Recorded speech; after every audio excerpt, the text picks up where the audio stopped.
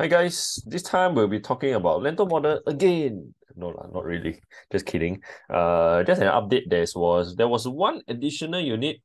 After what I mentioned in the previous video, there was one additional unit up for balloting. And this was a one way. This is a one wader upcoming. This one is on Friday, and I definitely of course I'm not saying this is a goodbye. Please come on. Um, Look at this one beta, 1.3 mil for one beta, then no 99 year. I really have no idea. Why will people will even consider this? But I'm pretty sure somebody will take it up. Okay, that will be the funny thing. And then let's applaud the new hero in town, or rather way out of town, I would say. Okay, and then for those of you who are wondering and you've been observing the price or you were there on the actual day, you realize that these prices are roughly about 5% above the launch day prices. So some people will naturally think, hey, make money 85% already. And that means a very good appreciation for me, ma. Okay, I think the challenge lies in whether when it hits the resale market, can you get your unit out? Because eventually you can have all the paper games you want. You can have $2 million paper game, but nobody wants to buy them things from you. And then end up is you don't realize the gains. Okay, then you can have paper games, but the thing is the fundamentals are not there. You can have your so-called paper games. You can even have imaginary paper games of $2 million, even though you buy $1 million. But the thing is nobody's gonna realize it for you. Okay, so for those that are really still going to go ahead with this one, good luck. I will really say good luck and pray that this one is just emotional impulse buy lah. Or don't expect it to have too much. Hopefully you just buy it because you really, really, really love to stay in Lentor. And you really love to have an integrated development right underneath you, in which, by the way, there are many options. Unless you really want brand new, I think there are still many options out there. But I have no idea why these people want to choose this. But anyway, we'll see. We'll see who's the new heroes, who are the new heroes in town lah, and then we'll wish them all the best. Okay, and but definitely, I think those people who, these five of them who eventually take the leap of faith and then they decide to give out that 1.25%, I think kudos to them. They definitely hopefully by now able to spot good better opportunities in the market, which I think they definitely are. Just because they are not, launched right in your face, launch weekend, doesn't mean that they are not good. Because crowd mentality is always clouded because because somebody starts running, the whole street starts running. But the thing is, nobody really know why is it running, because the first guy is just jogging, but end up everyone thinks that there's something wrong. Okay, it's definitely a crowd mentality. And just a sharing. You got the tannery, for those of you who are not really clear, which is at Bukit Panjang, almost like an integrated development. Okay, and then you've got look at this. When they launch, after that, 2 quarters later, they went up this much. Then people will think that, hey, 200 PSF people gain. Wow, I really making big already. And then within 2 quarters, I make 200 PSF gain. After 5 years, 3 years, 5 years, at that point, the SSD was about 4 years. So maybe after 4 years, wow, who knows? Maybe the market would have been, I would have been able to exit at 2,000 PSF, because they enter here, and then since at the rate that is going up, because naturally when people buy already, they become optimistic. Before people buy, they become pessimistic. But once they buy really, they suddenly become the most optimistic of the bunch, which is not good because you have to be realistic. The most important thing is you have to be realistic, you have to be objective. Before you buy and after you buy, you have to be really clear why you want to buy. What is the exit plan that you have? Is your exit plan even viable or not? And look at these guys over here. They bought here and then they went up. Hopefully this guy is still staying happily ever after. Let's hope he doesn't have to exit. And then let's see. The one that got really, really first hand on the launch day, maybe they make some money, but from what we know, Henry didn't really make money. Okay, for other reasons, which I'm not going to share here today. Okay, if you are interested, then just PM me and I'll share with you. Okay, so this is just an example of why just because you have paper gains at the start doesn't mean that when it hits the resale market, it's gonna be the same, because you have to observe the fundamentals. An example is are you buying into a development that has fundamentally weaker foundations compared to other. I'm not talking about physical foundations. I'm talking about characteristics. Compared to other developments in the area, are you at a disadvantage? Okay, then let's move on. Today's focus will be on Hill House, which I think is going to launch this weekend. And just a quick one, I'm going to be sharing too much today. I think this one is still quite a small development. But I'm just going for those people who have been texting me, asking me, or what do you think about Hill House? There's quite a lot of hype. CCR now is undervalued here and there. CCR is undervalued generally as a whole, but the problem is not just as simple as CCR, RCR, OCR thing, because ultimately this label OCR, CCR, OCR, RCR, CCR only came out in the past few years. It's not really like existent just because somebody label it, and you realize that the way they label it is okay, maybe this part is CCR, this part is CCR, then this funny part is RCR. It's not even like a complete circle RCR or something. So it's the way they created this so-called boundary. But does the label actually affect your profitability? Definitely not. So to me, it doesn't really matter whether it is CCR or RCR. To me, what really matters is the fundamentals of the property. Okay. As usual, disclaimer, whatever I share today, just based on my point of view and research, so make sure to do due diligence and consult and seek professional help before you make any leap of faith. Hill House, you've got this one is just a very basic of the layout here and there. You've got one row of a small 3-bedder over here, and then you've got a whole bunch of 2-bedders, and then a whole large bunch of 1-bedder, and pretty much that's it. You can see the facilities. Not too I wouldn't say it's too excessive or luxurious. Maybe about this one is probably about 20-30 meters pool. And then let's see. Surprisingly, maintenance fee is not that expensive compared for a small development, because you got not many units sharing the cost. You only got 72 units, but this one is comparable to some of the OCR. But when it comes to maintenance fee, I really don't think that Hill House has too much of a problem. You've got quite a lot of the percentage, almost 90%, that are of 1 to 2-bedder. So you're expecting quite a lot of rental. If you are buying for rental play purely only, you can go ahead and just buy for rental. But if you are buying to make capital gains, which is usually should be the case if you want to make money in Singapore, because of the so much taxes and interest, property tax, maintenance fee, all these causes involved. You want to play the long rental route. I think I've gone through quite a few times already. It's not really advisable to me, because I feel money can easily be, this kind of money can easily be made elsewhere through this market. Okay? And why go through all this trouble to go for gains that can easily almost be risk-free and yet still reap the same amount of returns?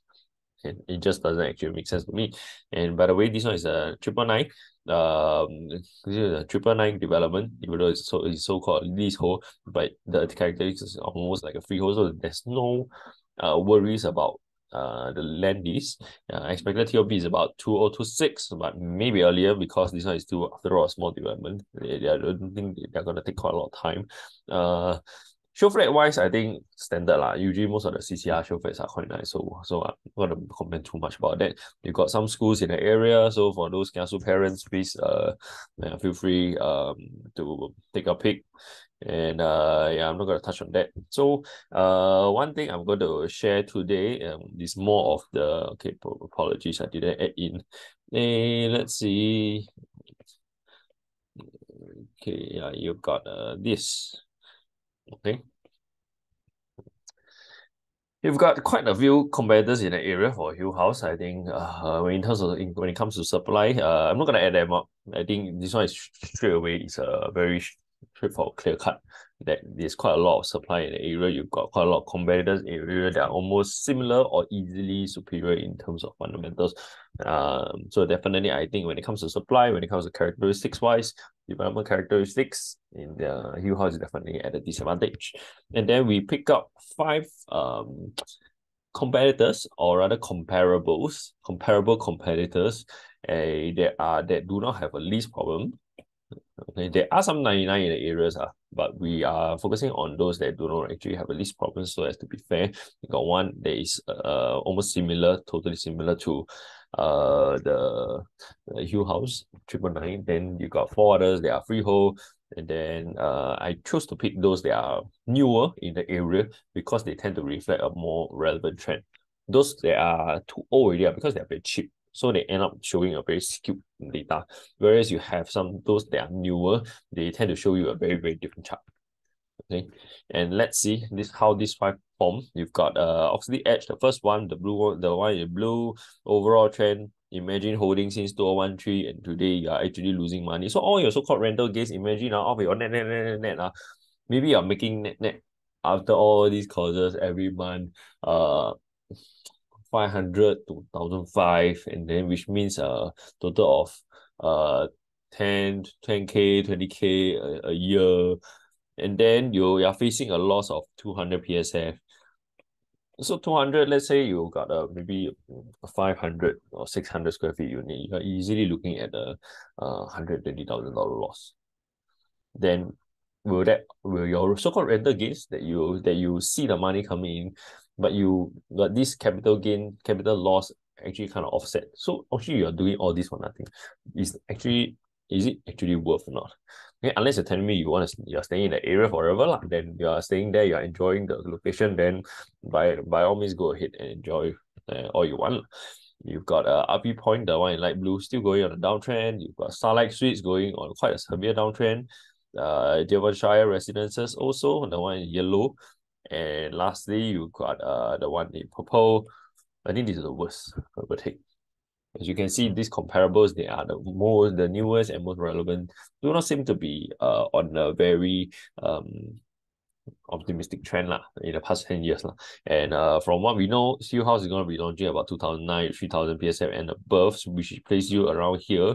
That means you're going to be a new champion for those of you who are considering it. So if you are considering in terms of investment, you want to make money, your whole objective is to make money.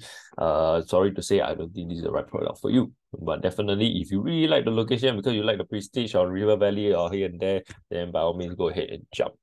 Okay. Let's take a look at some of the numbers. You've got Oxley Edge, which is not too bad. There are people who make money, but if you go after the net buyer stamp duty, agent cost, agent rental over the years, maintenance fee, property tax, interest, blah blah blah, these are definitely on a loss considering the amount of days that they hold. When you look at the analyze, you can easily get better returns elsewhere by keeping all your money in your way. Wow. Okay. And then you've got these guys who will definitely lost money.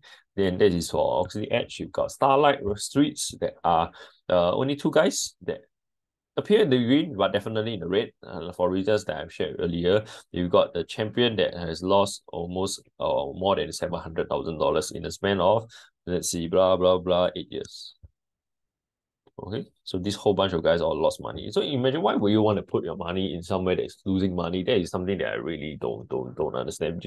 Are you buying for prestige? Are you buying to show off? Is that you obviously are buying a nice car to show off? Then I get it. You're just buying the status symbol. But if you're buying for investment, then you really gotta settle your mindset. Do you actually want to make money, or do you want to buy more of a status symbol? Hey, I got something in real value because I really want to so-called show off to my friends or whatever reasons it is.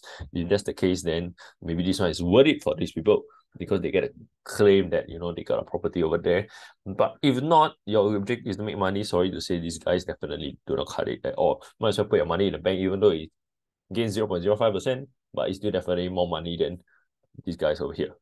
And a much less hassle. You don't have to deal with the paperwork and all. And you've got Devonshire Residences. All these lose money.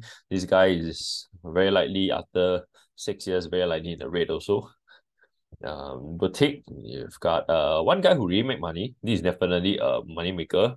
But you look at this, everyone bought in at 2000 plus, 1008, but this guy managed to get in 1001. So this transaction definitely looks a little bit fishy, looks a little bit not so normal to me lah. And then you've got these two guys which are decent. Probably this guy probably made some money. This guy probably not too much money because the size of the unit is quite big. These whole guys all lost money, and that's the thing. And the last one, you've got RV Point. These guys made money. for sure. But how many of them are actually really net making money? Maybe only this guy. But if you look at the time frame, how long he held on for 12 years to make this kind of money, and probably after net you got 30-40K. Is it really a worthy investment? How much opportunity cost have you lost over the past 12 years? I think that is something you have to weigh, because it's not just oh, you make money, okay, I come out 12 years out, wow, I make money, okay, I'm a champion already. You have to weigh how much opportunity have you lost over the 12 years? How many boats have you missed already just because you choose to stay on your boat which is not moving? But how many cruise ships that actually should cruise past? Okay, that is definitely something for you to think about. So for those of you still looking around and hoping that go to a show flat, tell me which show flat is not nice. I mean, I know, right? My problem is everyone, wow, I go to a show flat, I make a decision to buy because it feels good, because I can connect with the show flat. I mean, yeah, this is basically you at the show flat, and then eventually when you get the keys, you realize everything is a white wall, basic finishings, maybe some you have to deal with some definitely have defects, and then you realize this is what you're getting. The so-called promise gain, so-called capital appreciation for all this, whatever transformation is not there. Then is it really what you're looking for? And then is that really what you're getting?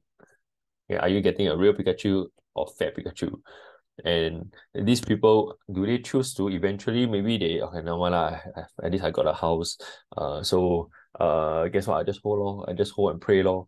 And then these are of course the real thing, please, come on guys. Australians don't marry their head in the sand to hide lah. I think it's quite normal. If not, they would have been extinct by now. But of course, this is a saying for those of you who are not who don't really understand. Okay, there's a saying that they bury their head in the sand. Why? Because they choose to run away from the fact. And this is what some of the owners they choose to do. You realize that all these transactions, is it really that few transactions that these guys are losing money? Are the rest not losing money? I'm very sure there are even more people that are losing money. It's just that they choose to bury their head in the sand and not realize it because they have no idea what to do. They have lost confidence in the market. Hey, my first and only investment, I lose money already. I tell you what, probably market is too dangerous already. And so that's why I shouldn't be investing. It is dangerous if you anyhow just jump in. Like example, if you're ostrich, you're going into alliance, then obviously you're gonna be having that kind of expectation.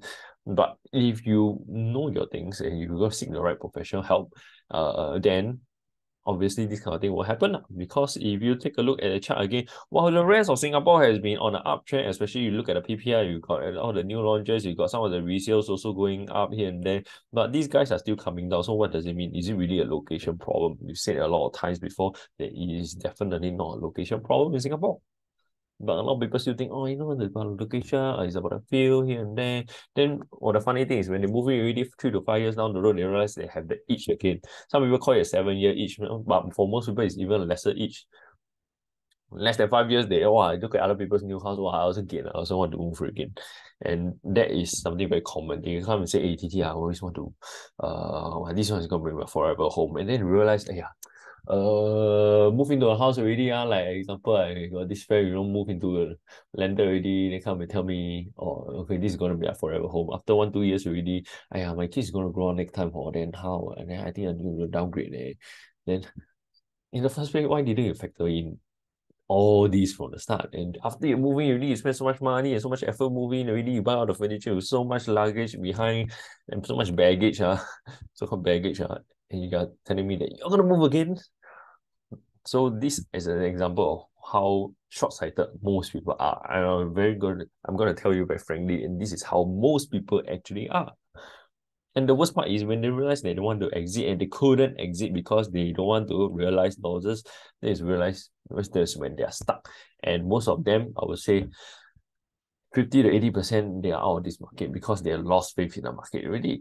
And this is because they allow their emotions to get the best of them. So how do you stay afloat in this market, especially when you got things on the high? Are there opportunities? There are definitely opportunities. So far, my clients, or rather almost all of them, other than those that are super emotional, which I don't really have too many.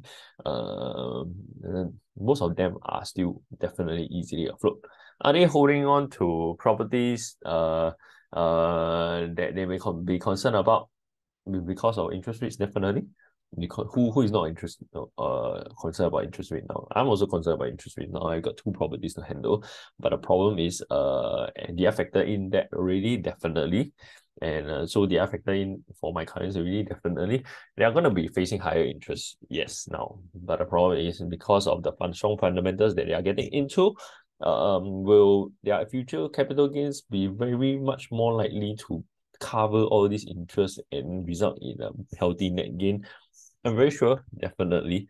If not, then there I wouldn't be coming to this YouTube and then and showing all these numbers over here, right? So there's always a pattern to how you can spot a profitable development. And if you allow yourself to be less emotional and more objective, it's definitely a good chance that you're going to find strong buys. And of course, you have to also enter and exit at the right price and timing.